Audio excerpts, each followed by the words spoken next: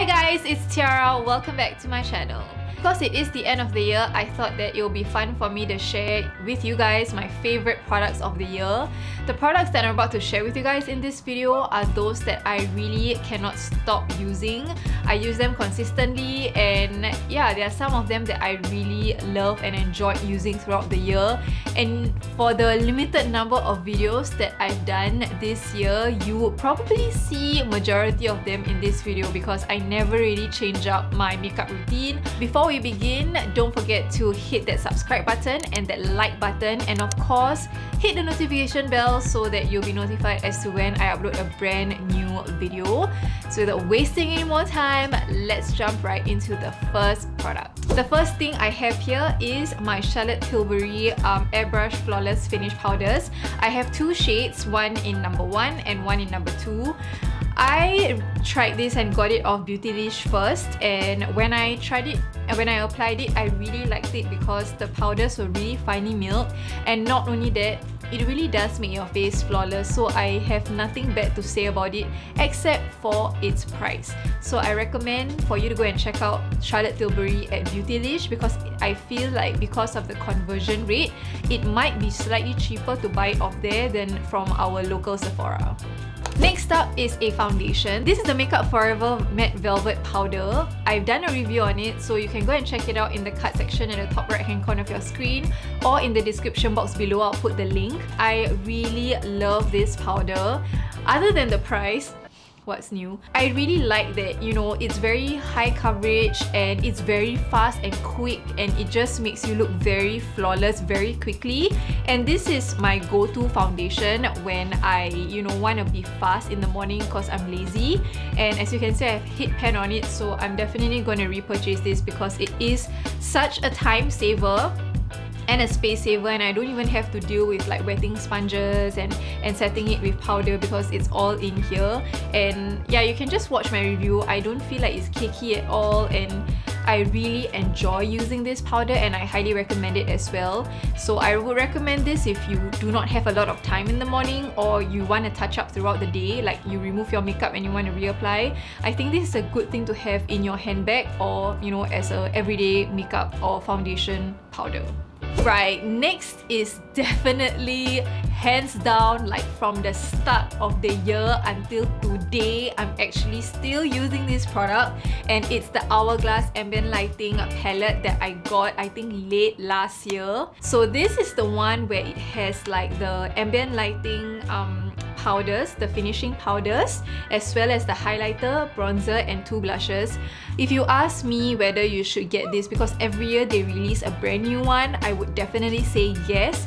It's such good value for money, and seriously guys, I've used this every single day ever since I got it, and I have barely scratched the surface on this palette, so it's so worth it. It's just everything is in one. I travel with this palette. I think that it's just so easy because I have a bronzer, I have blush, I have highlighter, and I have like the finishing powders. I feel very lazy to use other single blushes or bronzers or highlighters even, because everything is just in one palette and I just have to open one product instead of taking out so many. So on top of my sushi pillow, my cat with a sushi pillow, I have laid the top eyeshadow palettes of the year 2019 for me. My first favorite palette of 2019, or my most used palette of 2019, is definitely my ABH, or my Anastasia Beverly Hills Soft Glam palette. I think I featured this in one of my beauty favorites videos this year, that, you know, I use this every single day. And I know that it may not look like much, but oh my god, if you see the dust on this, like as in like all the like kickback and all that, right? I use this to death. Like, it was the eyeshadow palette that I use every single day. Moving on is the Novena palette. So this is one of my my more recent purchases, I think a couple of months ago, sometime in September. And again, I really like the colours in here because unlike the soft glam palette, this one has a little bit more colour, like the purples and the pinks and the rose golds that I really like. And I brought this palette with me to Japan on my trip to Japan, and this was the only palette I brought. It was just like perfect. I love it, and I could you know like add like the purple and my bottom lash line and everything, and I just really like the formulation of these palettes. So yeah, these ones are really like my favorite and something that I really love in 2019. I would definitely have to shout out Tati Beauty's Textured Neutrals Palette Volume 1, and I have done a review on it. This palette is one that I also have been using religiously ever since I got it. No surprise from me, the colours that I use the most are Soothe and Ritual. I think those are the most easy wearable colours, and today on my eyes I have this palette on as well, all over my eyes. And yeah, I really like this palette a lot. I think you can do a lot with it. So if you want to know like if you want to have a look at the swatches and everything, you can go and check out my review in the description box or in the card section. But yeah, definitely in my top palettes list because I just love it. I think the colours are really me and very easy to use, and of course the glitter. Can't let go of the glitter.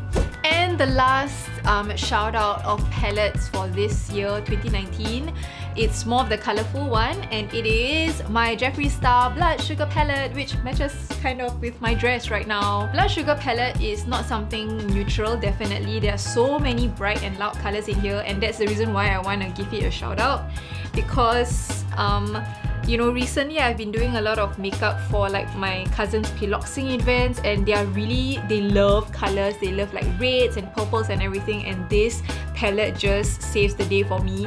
And there are some days where I feel like I want to be more colourful and more daring with my eye looks, and I just want to play around with makeup, and this palette just helps me do that. And then the next one I have is a face powder. This is the Hourglass Veil Mineral Primer. I like to apply it under my eyes. It's very soft, it's easy to just stamp and swipe away. It's great, it's expensive, but I think this is like my second or my third jar of this thing, and I really love it. Moving on, I have stuff for my brows. These are the two products that I cannot live without you know, when I'm doing my brows. They are the Etude House Drawing Eyebrow Pencil. I got this like sometime in what, like May? April, June, I don't know, but I got two of them and I'm at my second one right now. It is solely the eyebrow pencil that I've been using, I think from June onwards until today, and I really love it. It is very inexpensive, but I do have to say that it's very pigmented, so you have to go with a light hand. And to cover out my brows, this is the NARS Soft Matte Coverage Concealer in the shade Custard. I love this so much for covering brows. It's just, I love the consistency of this concealer. It's very easy for you to use like a flat synthetic brush to clean up your brows with this. It's so easy to blend. Oh my god. This year I kind of got inspired to use more eye crayons. I have been following a lot of Malaysian makeup artists like Syedewa, for example, and there's a lot of other, Fiza Kamaruzzaman, and I decided to, you know, try out some of their recommendations of eye crayons, and the first one is the Charlotte Tilbury Colour Chameleon in the shade Champagne Diamonds. So Syedewa is a Malaysian makeup artist, and he does his eyeshadows so simple for his brides, and he uses this product just to kind of put it or line the top lash line and blend it out, and it just gives like a little shimmer to the lids, and with a brown like smoky eye look. It's just so nice, and I really like using this especially for that reason. And I think I've mentioned it in my favorites video previously, or like in a couple of months ago, that if you want to line your top lash line with like a glitter eyeliner, but sometimes some glitter eyeliners are so wet that, you know, when you open your eyes then you just stamp the top of your lid. You can always use this kind of product because you just literally draw it on your top lash line and you're good to go. And then the other product that I have is the Laura Mercier Moonlight Caviar Stick Eye Color in the shade Moonlight. So when I first got this, I was a little bit skeptical because when I applied it on my lids, it didn't blend out as how I want it to, because it just like I was expecting it to be a bit more like shing shing, but it was not that shing shing, you know what I mean? But I found another use for this that I really love, and it's like my new look. It's to use this in my waterline or my lower waterline. Instead, usually I don't put any nude eyeliner or black eyeliner or brown eyeliner on a day-to-day basis, but recently I have been using this for my waterline and I love the look. I actually have it in my waterline right now. I'm not sure if you can tell, but I love the look. It just opens up my eyes. It gives my eyeshadow look and my makeup look like a little bit more dimension, and it really stays on your waterline. Like, it doesn't go anywhere and it doesn't bleed. It doesn't, you know, it doesn't move around. It just sticks right there. Last but not least is lipsticks. I would drop this right now, but I'm too lazy to go and bend down and pick it up later when it's on the floor. First up is of course the Jeffree Star liquid lipstick in the shade Gemini. Guys, I think in this whole year I probably use this lipstick like every day. I just like, I have no explanation. Like, I just use this every day. It matches everything. I don't have to think so much about it. I just apply it and it just goes with whatever outfit I'm wearing, whatever eye look I have. It just works and it's so comfortable. I love the scent, I love the formula, and it is really my go-to or my lip color of this year. I feel I can safely say that because I know that I use this lipstick so much. To wrap up, my 2019 beauty favorites is my lip products from Kubi Beauty, and the reason why they made it into my list is because I probably have used all of the shades that I own that they have sent me in PR. At least, like, I've used all of them and I've used them a lot, and I have never been disappointed by them when I use them. And I think I used them a lot during Hari Raya or Eid period because I was matching it to my eyeshadow and everything, and it just works. I like how the packaging, I like the branding of it, I love the names, and the formula is great. There's no scent to it, which is, you know, I don't mind scents, to be honest, but there are some people who can be quite sensitive to it, towards it.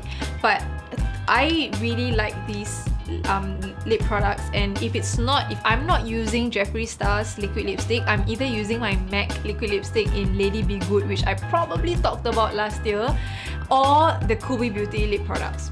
And when you ask me to use a red color lipstick, right, it will be, I will choose one of Bite Me or Ready or Not. So that's pretty much it, and that's why the Kubi Beauty liquid lipsticks are in my list. So if you're interested to check them out, you can, you know, check out the description box because I have all of their links and everything in there for you to go and check out. Alright guys, so that's the end of my 2019 beauty favorites. I hope you guys enjoyed it and found it helpful. I would just like to take this opportunity to wish all of my friends, followers on Instagram and also on YouTube Happy New Year, and I, you know, hope and pray that the next year of 2020 and beyond will be, you know, even better, and you'll be happier and more blessed with whatever that you are looking for, and you will achieve any of your dreams that you are trying to strive for.